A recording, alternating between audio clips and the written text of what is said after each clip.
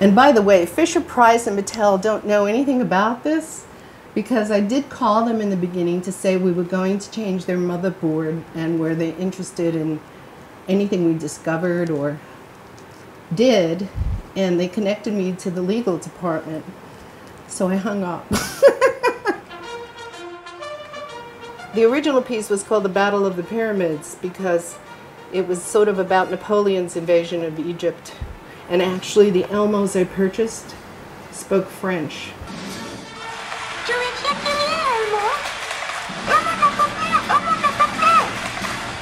So when I first saw this Elmo-TMX, which could do remarkable things, I had a residency in the Artificial Intelligence Laboratory in Zurich, Switzerland for 6 months. We couldn't get a robot to fall down and stand up, but Fisher-Price and Mattel did. Part of the reason they can't stand up very well and synchronized is because they depend on those two eyes to push themselves up. The eyes actually hit the ground and then stand up.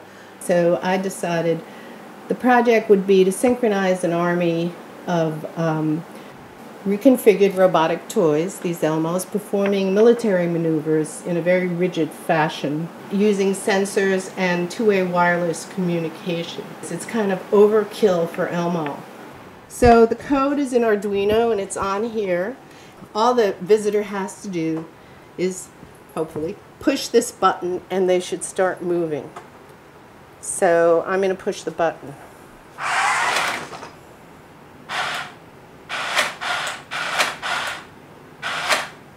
We remade the motherboards, so to our own specs. We made our own boards so that we could put, isolate the actions. And on that motherboard we placed a XB, and these are the early XBs, they're XB1s, which could communicate between a master and the slave.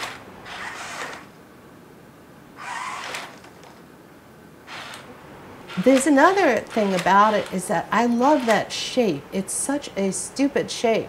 It's got these big toy feet and this little belly like a toddler. And there's something about that shape that's sort of, especially for the 3D models that were made, it's sort of techno-endearing, techno-adorable. This size I'm going to cast in bronze for a war memorial.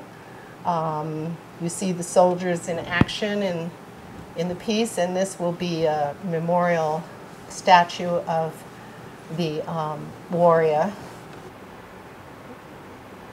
In all my work with robots, that's what people do. I had this robot that roamed the Whitney for 3 months, and you could operate it from online, but when no one was operating it, it had an autonomous personality. And that was very serious, with very serious writing by me. And it spouted this wisdom. And, so it would go from discussing the deterioration of the planet to like, hey, I like your... if someone came on to use it, right, Most of the interchange when people used it was sex and flirtation, No one was interested in the serious robot whatsoever. I mean, it was a great lesson. It's like nobody cared what it did autonomously, Everyone cared, which was great, about using it and using it to make contact with the people in the museum. So I would go on in the middle of the night and the cleaning people would be there and I'd say like, oh, you missed a spot, or something. And they would totally freak out.